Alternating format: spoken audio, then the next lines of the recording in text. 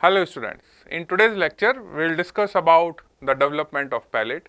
Now from this topic you have this question, write down the embryological basis of cleft palate. So when you are having this question cleft palate, what you have to write down, that we will discuss today in this lecture. So students, when you will have the palate develops from the two sources, primary palate and secondary palate, and primary and secondary palate fuse together and they will form this definitive palate. Now this definitive palate is actually a membranous palate, and later on in this definitive palate there is a ossification process occurs, and under the membranous ossification you will have the formation of hard palate and the part of that definitive palate which not ossified form the soft palate. Clear? So you will have primary palate and secondary palate. They will fuse to form definitive palate. Definitive palate is a unossified membranous area. Now then this definitive palate undergoes the membranous ossification. Almost the 3/4 part of this definitive palate ossified to form the hard palate, and remaining 1/4 unossified area is going to form your soft palate. Clear? So now what is primary palate? So primary palate is a unpaired structure and it develops from the pre-maxilla and it is a part of frontonasal process. Clear? Now if you will remember my class of your development of the face, I told you initially there is a formation of 5 swellings around the stomodium. From the above you will have a swelling is known as frontonasal process. Now in this frontonasal process, when there is a appearance of nasal placard, there is a formation of 2 swellings. One is known as medial nasal and another is known as lateral nasal prominence. Now both the medial nasal prominence join together and they will form the intermaxillary segment, and that intermaxillary segment is going to form premaxilla. So I told you that when the both medial nasal eminence fuse together, they will create a palate which is not visible from outside because this projection will go inside, and this projection which is arising from this intermaxillary segment of frontonasal process is known as primary palate. Now what is secondary palate? Secondary palate is a paired area, and secondary palate arises from your part of the first pharyngeal arch which is known as maxillary process. So they comes from the maxillary process. So what is the source of your definitive palate? Primary palate comes from frontonasal process, secondary palate comes from maxillary process. Both of them will join together to form the definitive palate, and unossified part of the definitive palate remain as a soft palate and ossified part form the hard palate. Clear? Now what about the primary palate which you have to write down?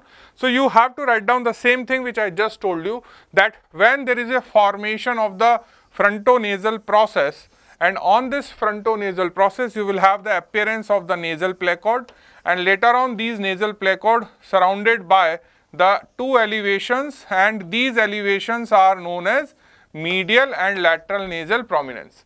Now these both side medial nasal prominence fuse together and their fusion is going to form intermaxillary segment, and this intermaxillary segment gives a shelf-like projection from its deeper part, and that midline deep surface shelf is known as primary palate.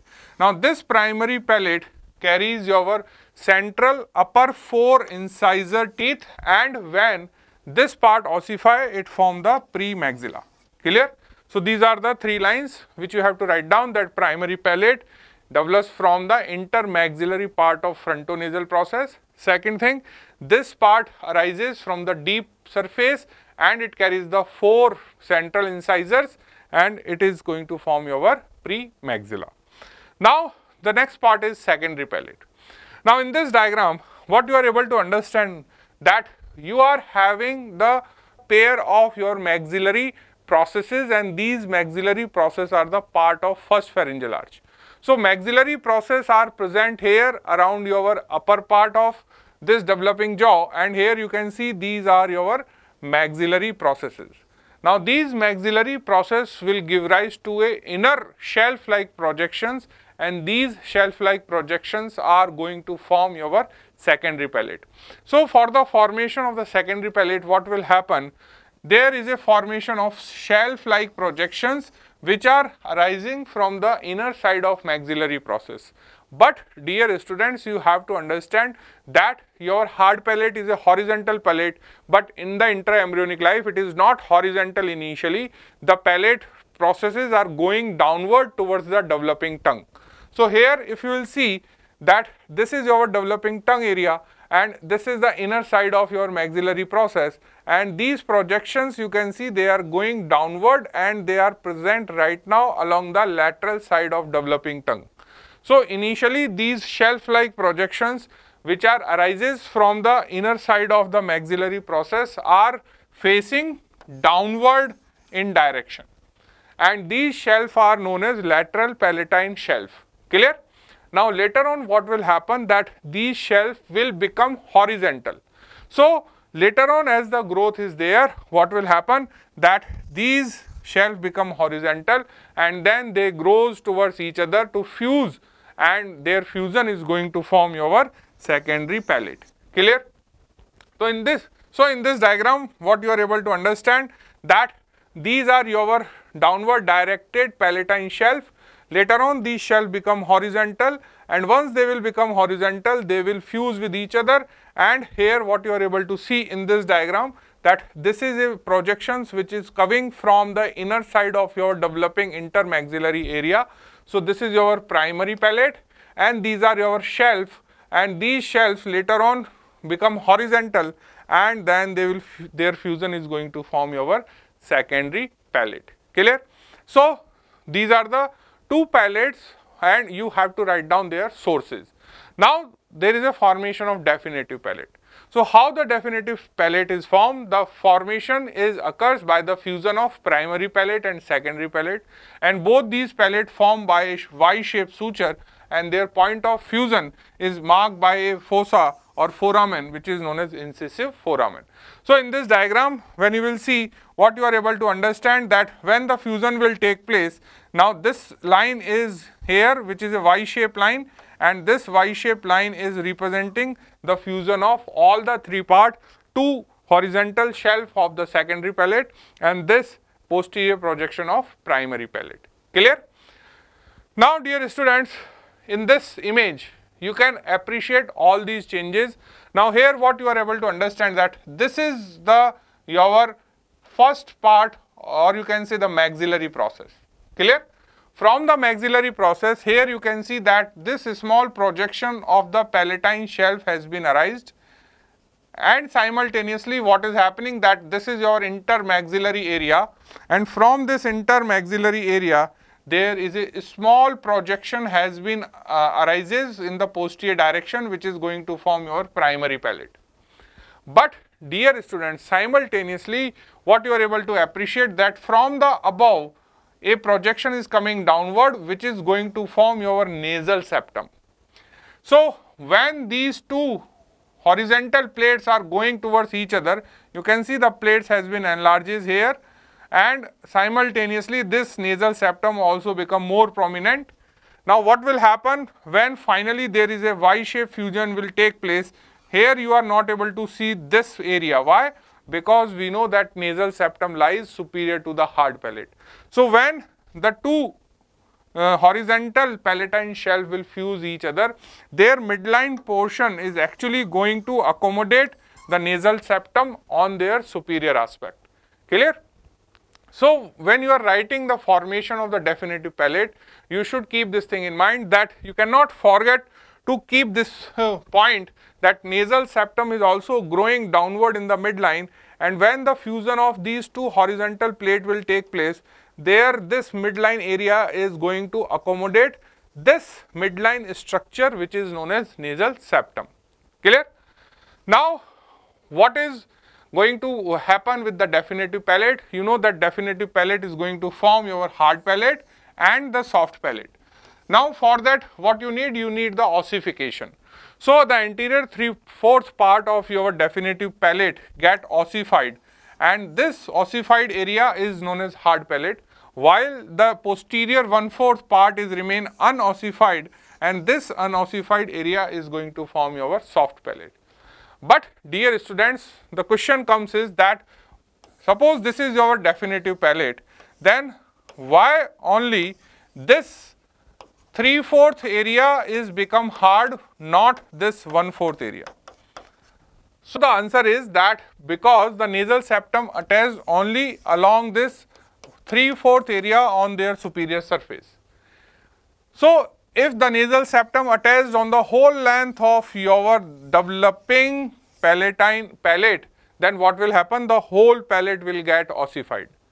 Clear? So the area of the nasal septum which present in the upper 3/4 part of your anterior area of the definitive palate get ossified. Remaining posterior 1/4 part of your definitive palate is not having the nasal septum. So that's why this part is not ossified. Now this part will get ossified, and this is the important thing to keep in mind, that as the nasal septum is not get its attachment to the whole length, that's why the complete ossification of this membranous palate or definitive palate is not there. Clear? Now what is the development of the muscles of soft palate? Now when you will see the muscles of soft palate, they are derived from the invasion of mesoderm. Now you know there is a one muscle is known as tensor veli palati. It comes from the mesoderm of the first pharyngeal arch. It is supplied by the mandibular nerve. Then you will have other muscles of soft palate like levator veli palati, palatoglossus, palatopharyngeus, musculus uvuli. All of them comes from the mesoderm of fourth pharyngeal arch. Clear?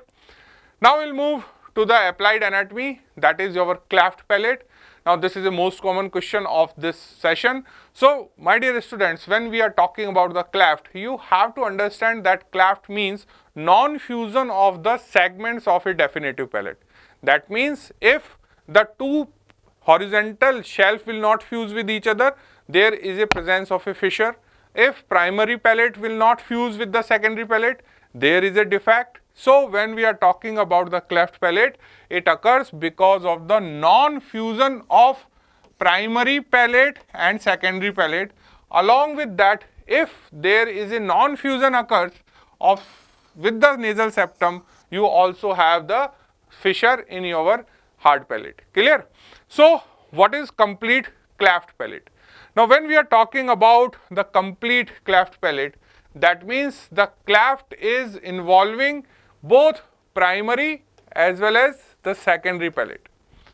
Now when we are talking about the Y-shaped suture, we are actually talking about the fusion of this primary palate with the two horizontal part of your secondary palate. So here you can see that one arm of the Y is visible here, and this one arm here is creating the defect, and this midline area is also open. That means it is a complete cleft. So the complete cleft occurs when there is a non-fusion of the lateral palatine processes. Now what is lateral palatine processes? Lateral palatine processes means these projections which are arising from the inner side of these maxillary process. So when these lateral palatine processes fails to fuse in the midline, you will have the cleft in the hard palate. Then what is happening in the complete cleft? There is also a non-fusion of the processes with the primary palate also. So where is the primary palate? This area is the primary palate.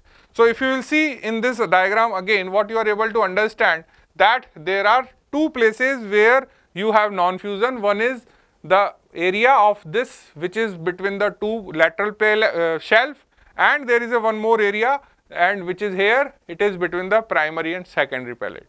So that is known as complete palate. Now complete cleft palate can be unilateral or bilateral. So if this defect will go on this direction also, then it is known as bilateral complete cleft. Clear? Now the cleft may be incomplete, depends upon the site of non-fusion. Now in this image you can see that the cleft is not present in the anterior part. That means the primary cleft completely fused with the both right and left palatine shelf. But these shelf fail to fuse in posterior part. That's why there is a cleft present in the posterior part of hard palate as well as there is a cleft in the soft palate. Clear? So, what is the meaning? That if you are having the defect in the fusion of two palatine shelf, there is a cleft. If there is a failure in the fusion of primary and secondary, there is a cleft. Or if the nasal septum fails to fuse with the superior aspect of the two horizontal shelf, there is a cleft. Clear? So, now at the end of this session, what you are able to understand, that when we are talking about the development of the cleft, we need the two sources. One source is known as intermaxillary segment, which is a part of frontonasal process. Second, we need the two palatine shelf which are coming from the inner side of your maxillary process of first pharyngeal arch. And later on, all of them will fuse together to form the definitive palate, and the part of the palate which get ossify form the hard palate, and part of the palate which will not ossify form the soft palate. And if these three segments will not fuse with each other, then definitely you will have a formation of the cleft in your palate. So, this is all for the session. Thank you.